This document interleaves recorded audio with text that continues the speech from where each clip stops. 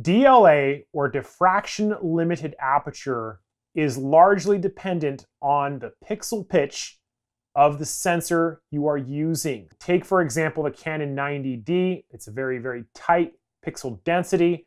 It has a DLA of 5.2. What does that mean? What that means is that when you stop your aperture down and you get to 5.2 in the case of the 90D, is that as you continue to close that aperture, your images are going to suffer from diffraction.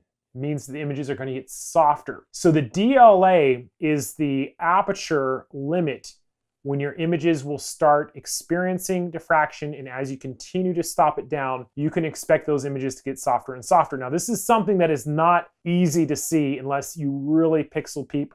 I typically can't see it until I get well over f11 or f13, but again, it's dependent on your camera. However, you should be aware of your own camera's DLA in order to maximize the sharpness of the lenses that you are using. So you'd have to look it up depending on your camera. But in any event, that is what your DLA is. It's your diffraction limited aperture. It's the point when your specific camera's aperture sizes start to undergo diffraction.